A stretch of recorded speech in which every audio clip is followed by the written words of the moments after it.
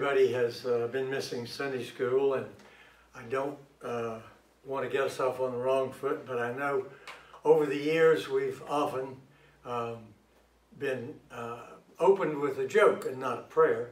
We'll get to the prayer, but I thought there's two quick little puns that you may have missed in your intervening months here, so I'm going to give you a quick one. The first one is more of a Christmas joke. Does anyone know how much Santa had to pay for his sleigh? He didn't pay anything, it was on the house. The second joke is, or it's actually a pun or a supposed graffiti that someone saw. It said, "I'm afraid of elevators, but I'm taking steps to avoid them." So now we'll try to get serious and get on with our Sunday school lesson. And I'll open with a short prayer. Gracious God, we've missed being together as a class, but we have been together in a number of forms. I want to thank you, among all the many blessings you have given us, for the blessing of the Faith Builders class.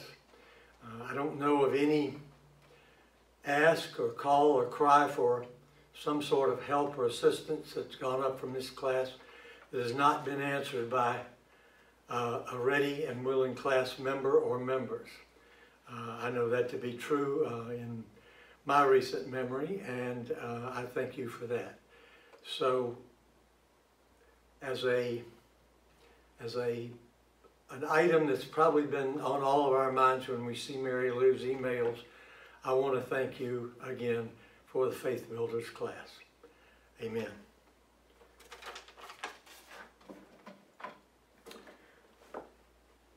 This lesson was supposed to have been delivered in mid-March. I think actually March the 15th. So I'm only 5 months or 22 weeks late. But I have an excuse. The dog ate my notes. Actually, I don't have a dog. We have been studying, or we began studying, the Disciples' Prayer, the Lord's Prayer, the Avinu Prayer, the Pater Noster, the Disciples' Prayer. We started studying this at, as with many things, at the behest, at the encouragement of Tom Fairley. He taught probably the introduction to this, and Chris Hagee followed that with the first lesson. This is the second lesson, or the second part of the actual exegesis of the Avinu prayer. It is only 2 phrases. Chris taught Our Father, who art in heaven, and may your name be sanctified, or as we say it, hallowed be thy name. I am going to be preaching, that's a joke, is also 2 phrases. And if you have a Bible, and you probably do, and it may be open to Matthew, look at 10a and 10b. The A part of this is, may your name be blessed. That's, and the B part is, your will shall be done in heaven and on earth.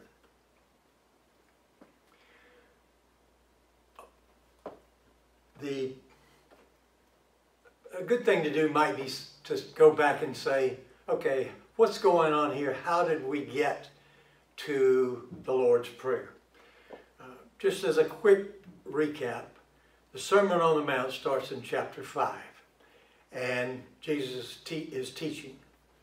And he continues teaching his disciples into 6.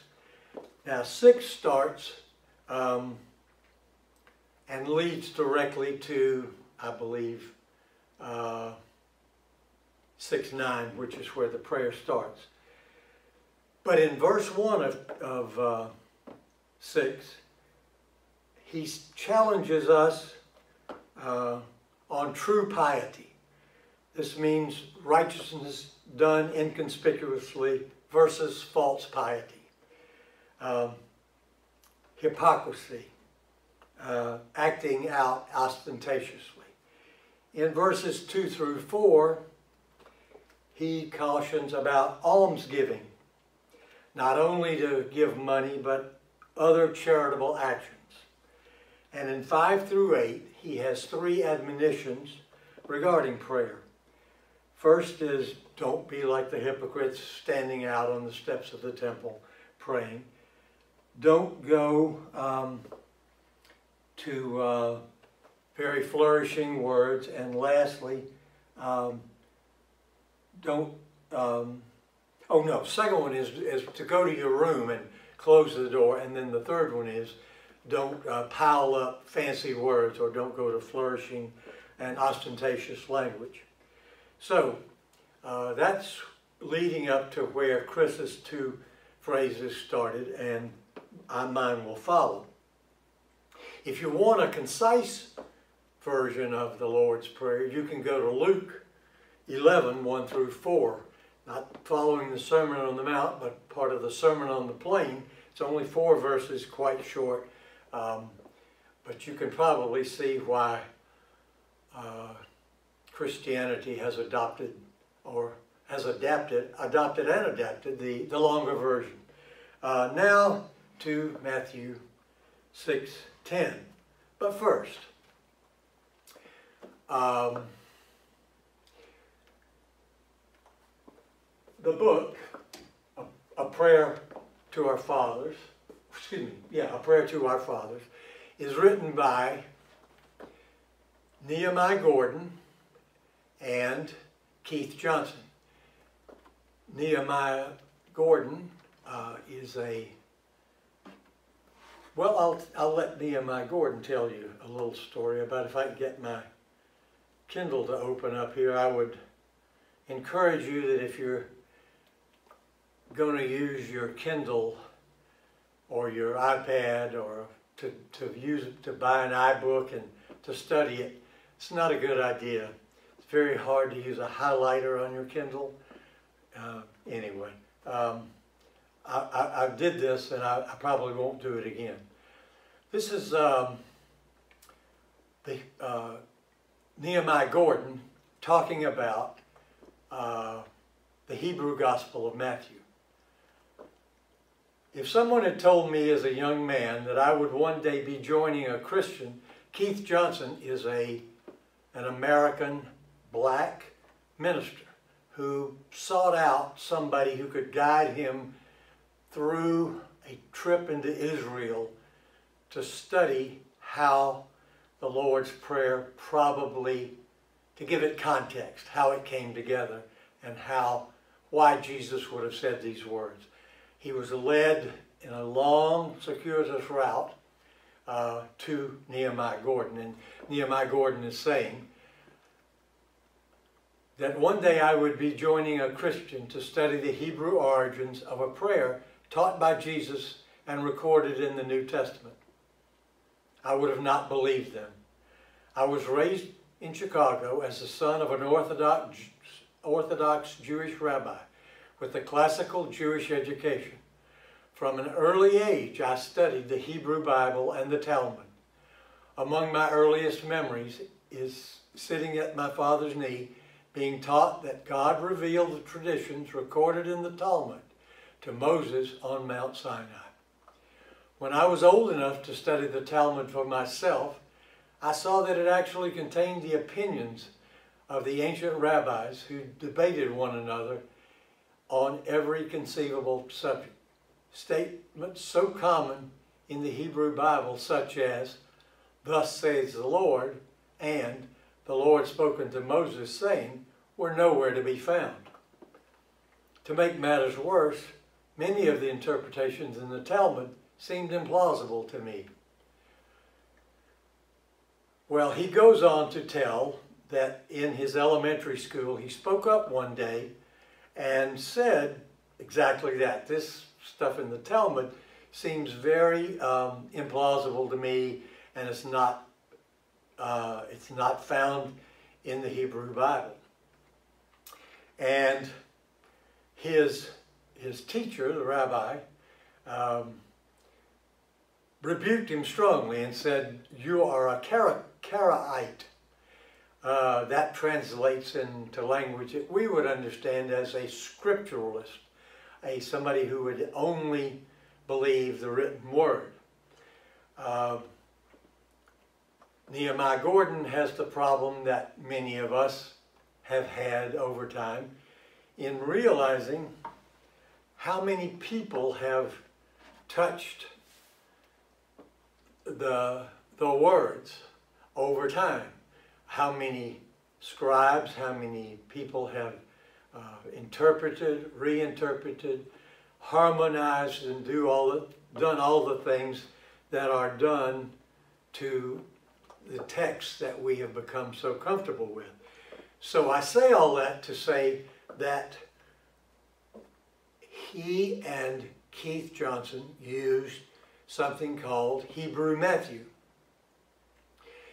Now, what is Hebrew Matthew? Well, Hebrew Matthew is something that was written by a Spanish Jewish rabbi in Shem Tov's Hebrew Matthew. Was written in, I believe, the 14th century, and it was part of a treatise that he wrote called The Touchstone. Now, you're saying to yourself, why would a Jewish rabbi write a Hebrew version of Matthew, since, you know, that they don't really believe the story that Matthew is telling? Well, it is an anti-Christian treatise, and he is trying to argue two things: that number one, that Jesus is God, and number two, that the Messiah, the role of the Messiah, is incorrectly attributed to Jesus. So he's writing it from a negative standpoint. But it is full of information and is not, in its straight language, that much different than the Gospel of Matthew that we read. Let me see if I've left anything out. The Hebrew name in English for Gospel of Matthew is Matti. I had this learned earlier, so I wouldn't stumble. But Matti Tayahu means a gift of Yahweh. We use the Greek Matthean Gospel, meaning Matthew, and we use a lot of the words that stream from this root. Let me see, what else I need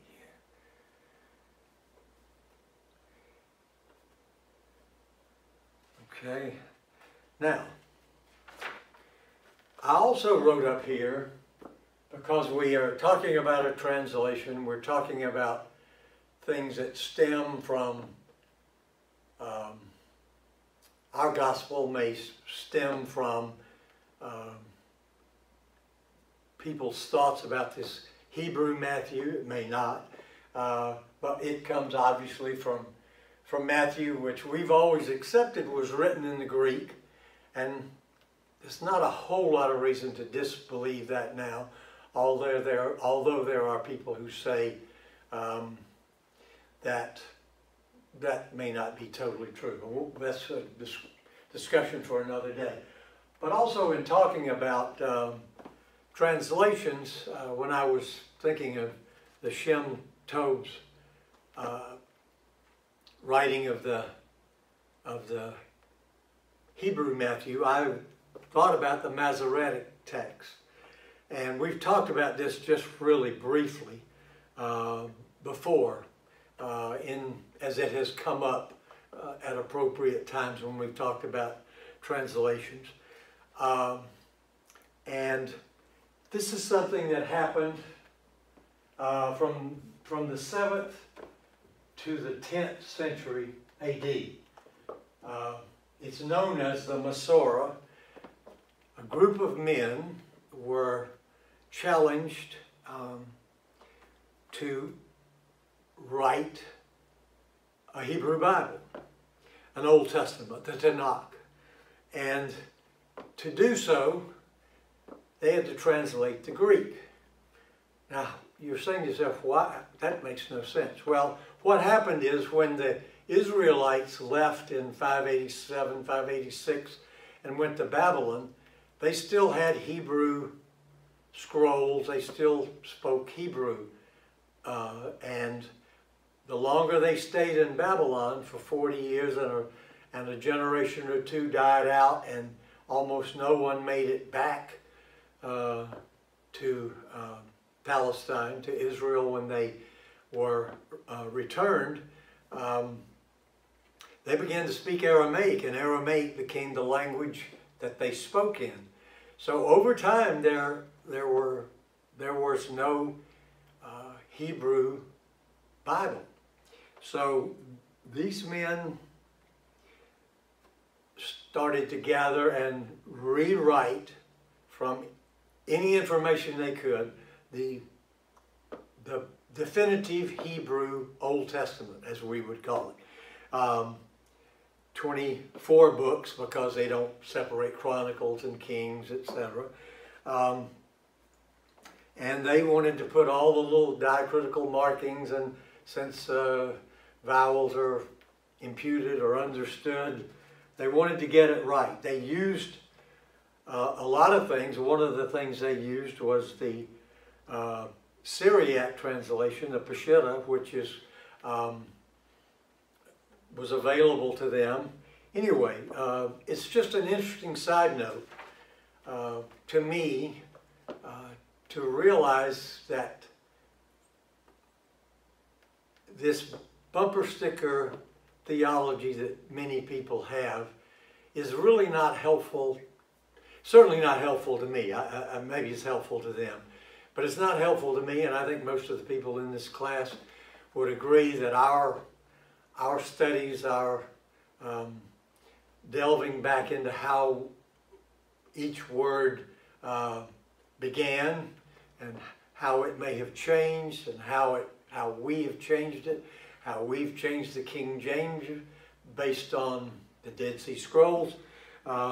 Anyway, it's more revealing, and it helps build my faith, not struggle with my faith. Anyway, thinking back to the beginning of this whole study, I thought to myself, who among us, and certainly not me, and maybe a couple in this class could have, but who could have said the Lord's Prayer is in Matthew 6, I think it starts at verse 8, 9, 10, somewhere in there. I'm not one of those people who could have done that. I would have struggled to place it, and I don't know how close I would have come. Now let's go to Matthew 6, 10a. 10a is, may your kingdom be blessed, or may your kingdom be sanctified. If you can see this, this is Hebrew Matthew, and this is the first part of the 10th verse. The NSRV, and the King James Version, says, your kingdom come. And the Greek actually translates, may your kingdom arrive. The blessed here, the English word bless, comes from the Hebrew word barek. Actually, I think I spelled that wrong. That's supposed to be an H.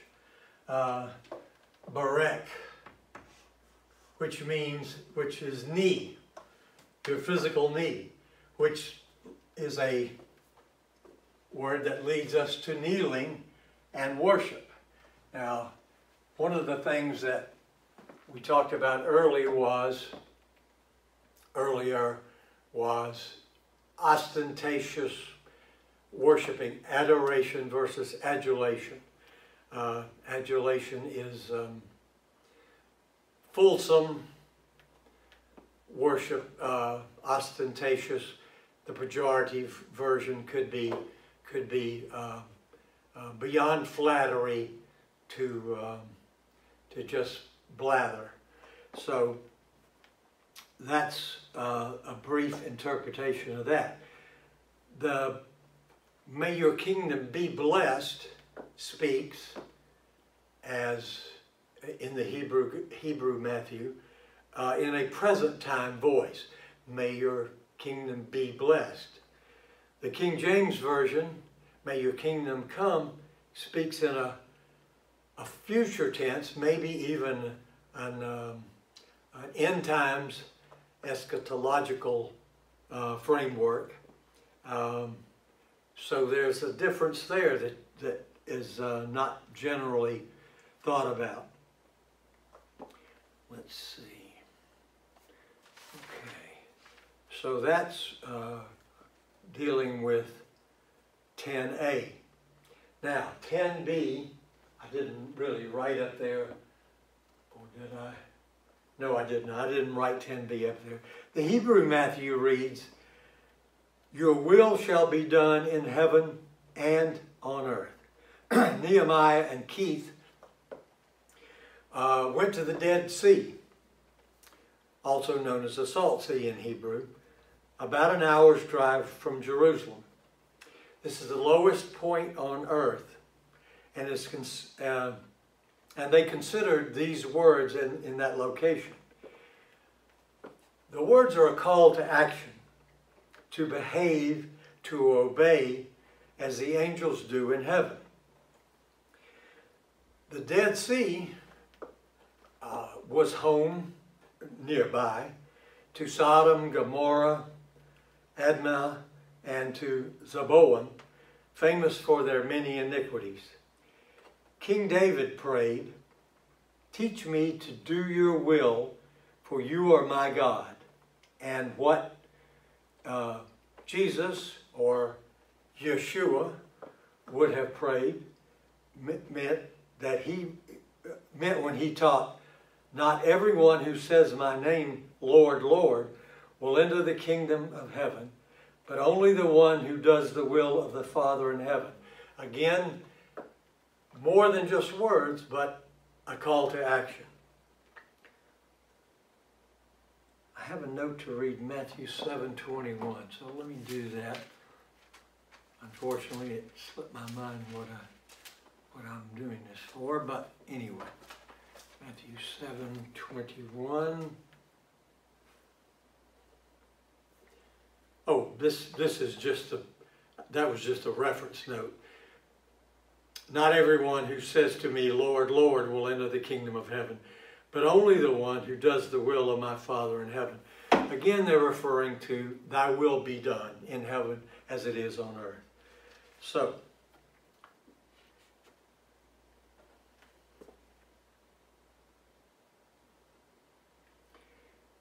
I'm going to go drop back to point out on 10a. Many believe "Thy kingdom come" is the central petition of the prayer. Thy kingdom come. Why would that be? Because the connection between the kingdom and the will of God and life are indissoluble, excuse me.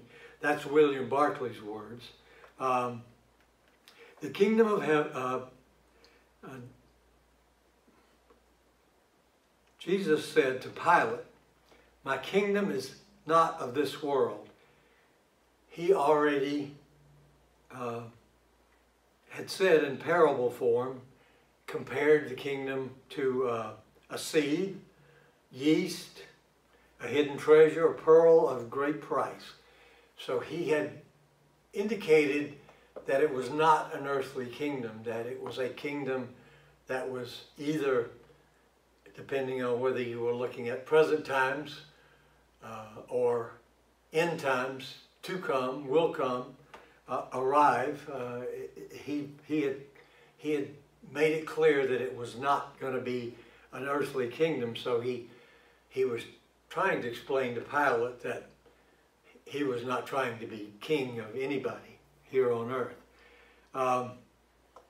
Why would Matthew talk about the kingdom of heaven? We've talked about this many times before, but it's simple that Matthew, a Jew, would have been uncomfortable to say the name of God. So he wouldn't have said the kingdom of God, but he would have been comfortable saying the kingdom of heaven. And a pious Jew in those days would not say the name of God. It was too powerful. It was too awe-inspiring. It was just not good form to do that. So they substituted Adonai, which is Lord. They substituted that word when they felt compelled to sort of anthropomorphize what they were talking about. But here they're talking about a kingdom, so they call it the kingdom of, or Matthew calls it the kingdom of heaven. The kingdom, that phrase is found 49 times in Matthew, 16 in Mark, and 38 in Luke. Let me see if I've left anything. Okay. Another thing to note is that Hebrew is written in parallelisms, saying the same thing in a different way at least twice, sometimes more, but usually twice, consecutively. It's probably the standard of oral teaching, which is the way things were taught. There weren't blackboards, you didn't have time to chisel in stone, no laptops, no overheads, no mimeograph pages, no nothing. So it was all an oral tradition, rote learning. So the teacher said it, the students repeated it, and that's the way they learned it. An example of that goes even back to the Psalms, but this is a very good example of it, without it being, without the two phrases being so similar that they are the same thing, but it is apparent, what I'm going to read from Psalms 46:7, that the meaning is the same. The Lord of hosts is with us. The God of Jacob is our refuge. So this is two ways consecutively of saying the same thing in different words. So, if thy kingdom come, thy will be done in earth as it is in heaven, are placed in tandem, they probably meant that if one is accomplished, the other is as well. Now back to 10b. Yes, 10b. Thy will be done. This is probably the ruling principle of Christ's life, but especially of the book of John. I'm going to read a couple of things from John. John 4, I should have written these on the board so you would have a reference to them, and I will in just a second. John 4, 31 through 34. Excuse me.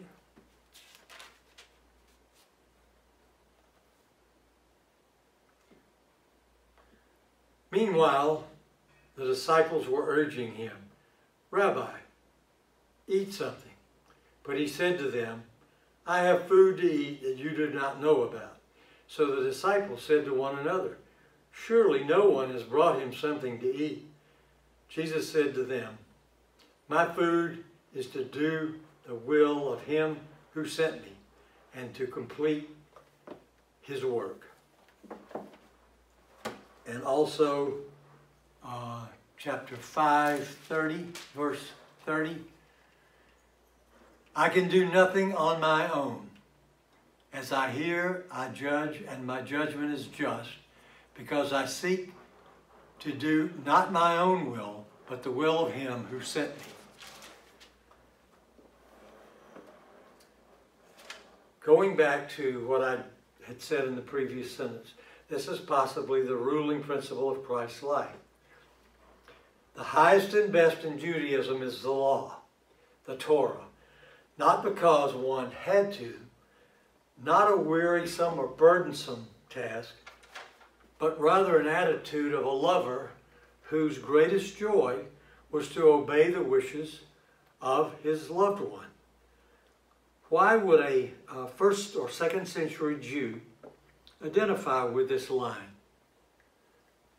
Because he believed in, first, the wisdom of God, second, in the love of God, and third, he had an expectation of God to be just with him. An example can be found in Daniel, specifically 3:16 through 18. And I'm going to read that as well, because that is one of my favorite. That's not Daniel here. Hold on. Daniel. I've lost my Daniel marking. Okay. Sorry about that. This may be it. Yep. One of my favorite sermons of all times was given by Gene Randolph, who was our first minister at Ray Thomas up at the end of Sandy Plains. And he titled it Nevertheless. So it comes from and is built around this part from Daniel. Now I gotta find it.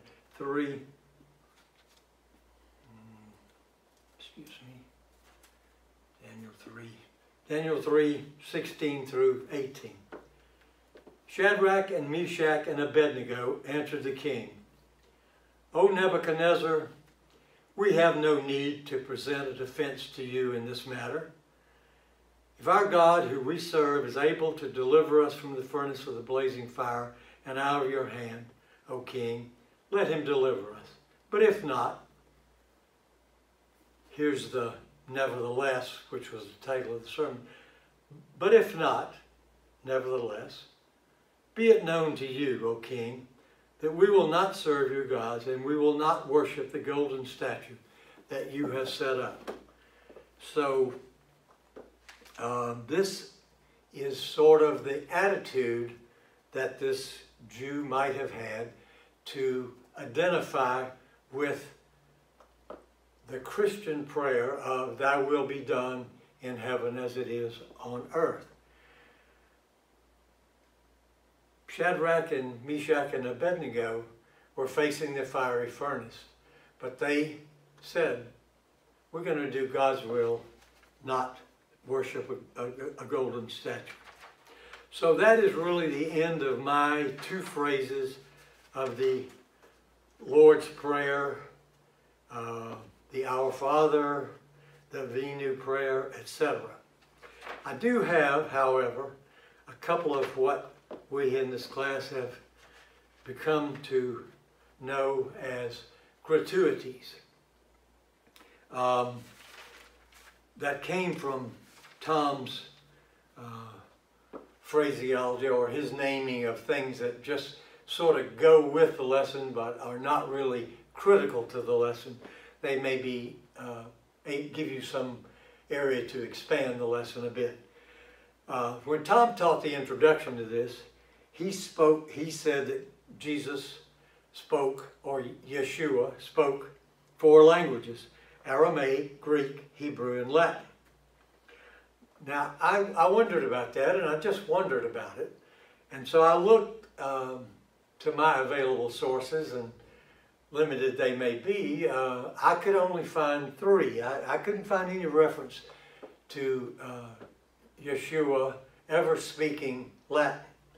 I was willing to give the belief that he might have been able to read some Latin, but probably didn't speak it.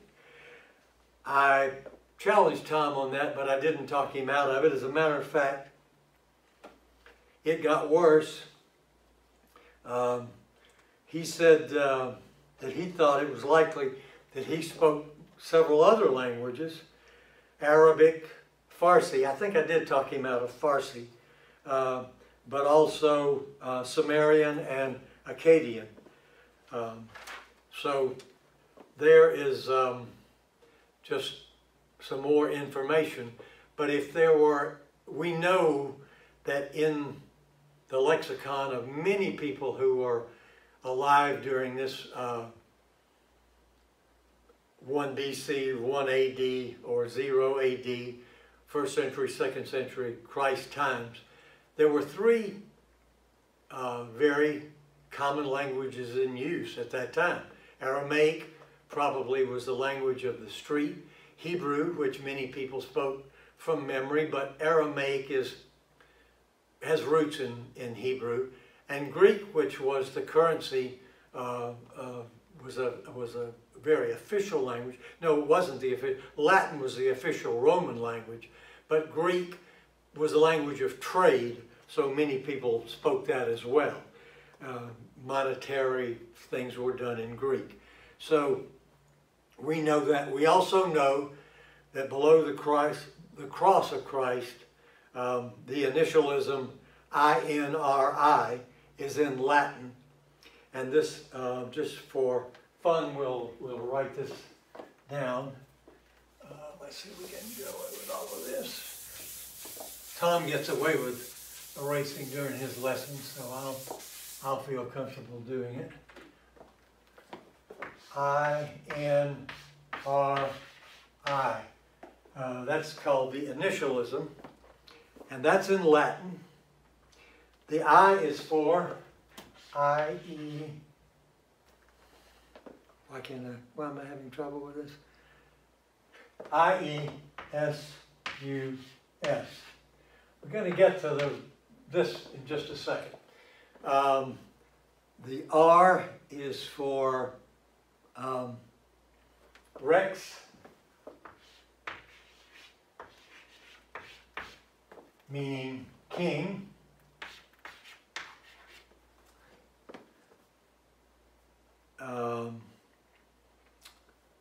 The N is for, oh, excuse me, I left out the N. All right, excuse me. Nazarene. I'm not going to bother with the Latin version, but it stood for Nazarene, and the I is for, why do I not have that written down? Oh well, doesn't matter, but you can see that that was in the Latin. It's also written in Greek, King of the Judeans, and it was written in Hebrew as well. All right, now we're going to talk briefly, and we have very briefly, Tom has talked about this. And he talked about it in the context of,